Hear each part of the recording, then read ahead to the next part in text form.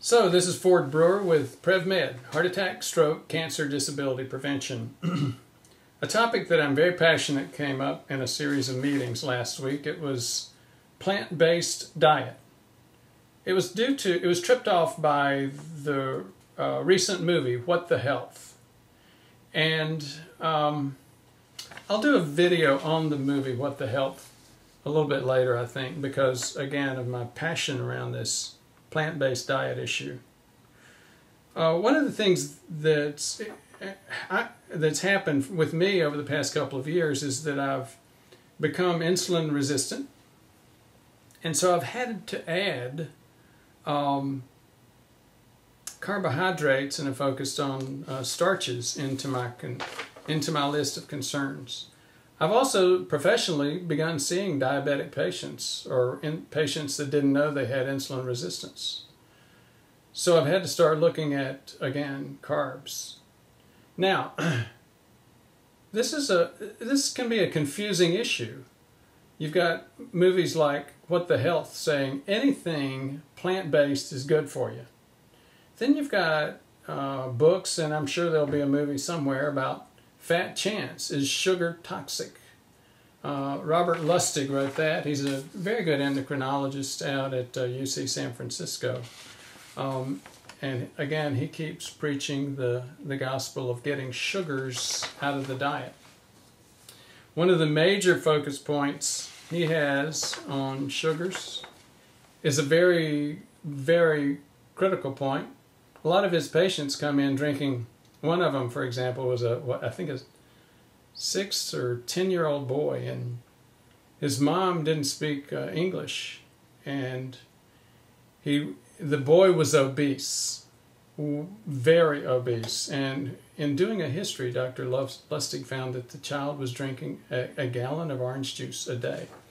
We'll talk about juices a little bit later in this video, but liquid fructose is the worst challenge, the heaviest challenge we can give the beta cells in our pancreas. When we do an oral glucose tolerance test, that's what we use, liquid fructose, 75 grams of it. You don't have quite that many grams in a glass of orange juice, but you certainly have more than that in a gallon of orange juice if you're doing that every day. So here's the issue. And here's where some of this gets confusing. There's a theory revolving around the hormones of hunger, and there's been a lot of focus over the past decade or two about hormones like leptin and ghrelin. Leptin is made by the fat cells, and it decreases appetite. Ghrelin is made by the stomach, and it increases appetite. Insulin impacts both of those. Now, when you look at ghrelin, the hunger hormone, and you do a glucose challenge, you get a spike about an hour or two after taking the glucose challenge. But if you do protein or fat challenges, you don't get that spike of ghrelin afterwards. So that is the essence and the science behind the hormonal theory of getting fat. Those people, Robert Lustig would be one.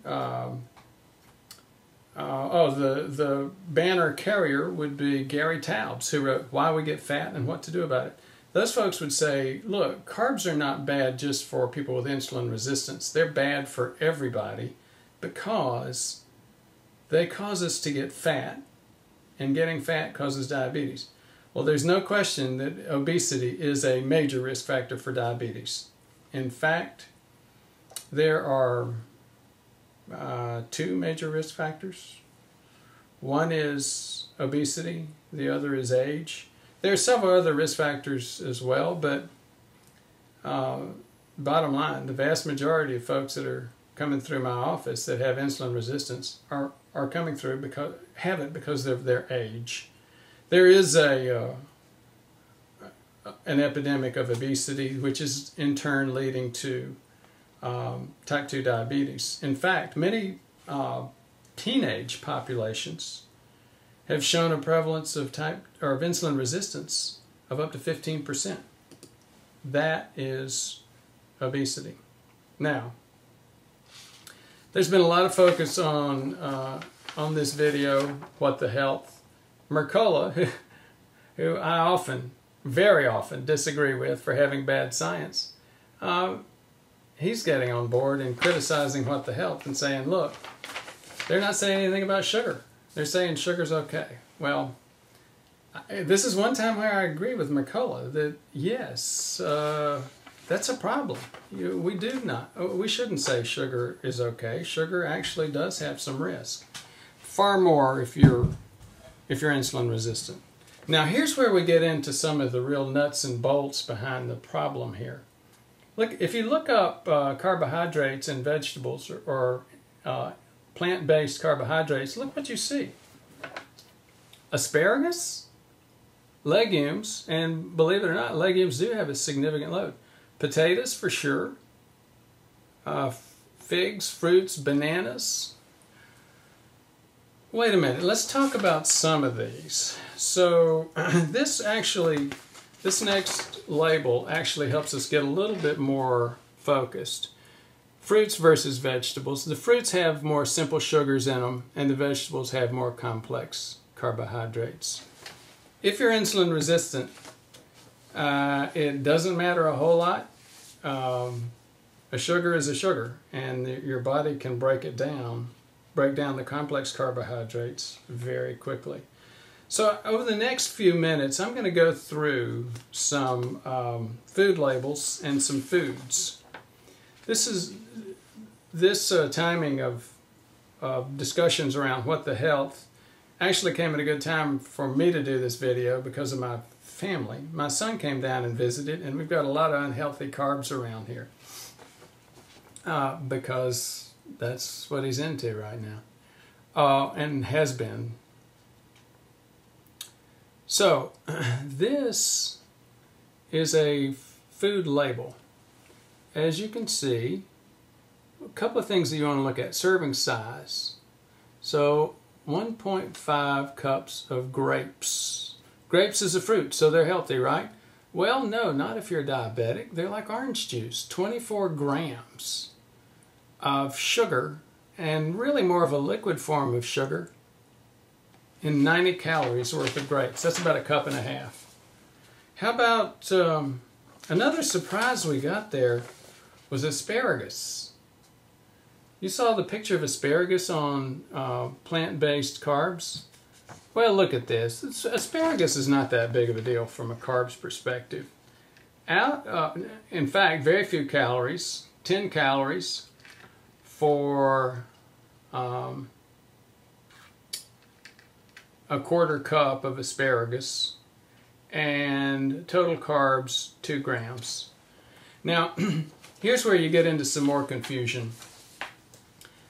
I had a very good prevention-oriented public speaker friend of mine who's a dietitian who said, I don't really get what you're talking about with carbs, Ford. What are you talking about? Net carbs? I won't get into that today, but yes, there is some component around net carbs. If you look at the vegetables like broccoli and asparagus, they do have carbs, but they're very, very low carbs, and you don't even have to worry about, where are the carbs on this? 3 grams. You don't have to worry about carbs with something like asparagus and broccoli. You do have to worry about carbs with grapes, apples, things like that. Well, are there other fruits that that have lower carb count? For sure. Blueberries. Actually, of the fruits, there are maybe 3 that are not so bad for diabetics, but not so bad is a relative term. This is blueberries. We have those. I eat them, but I don't eat them alive, and here's why. So, a quarter cup of blueberries, 20 calories, that's not bad, but still 5 grams of carbohydrates.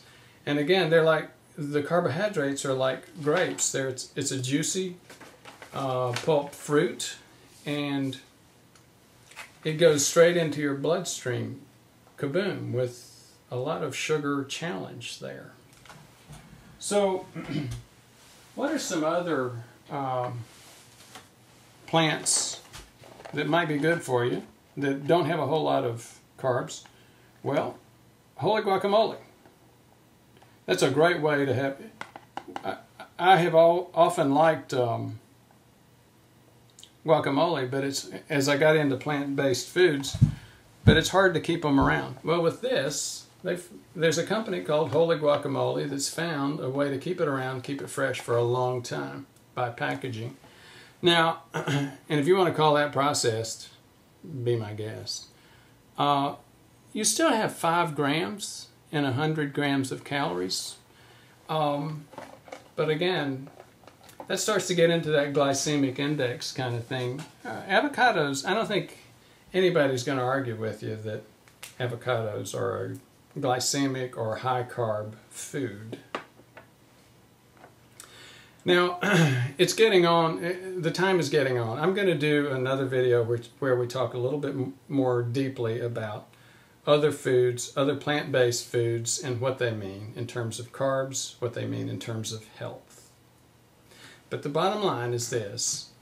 You get a lot of sugars in plant-based food, just like you get a lot of fats and oils in plant-based food.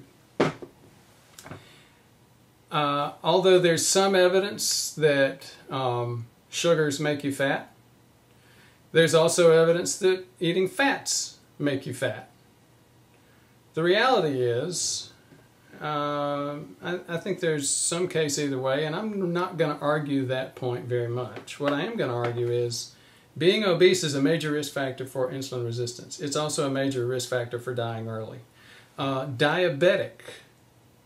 Insulin resistance, or being diabetic, is a major risk factor for heart disease, cancer, stroke, and the disabilities associated with these, as well as Alzheimer's.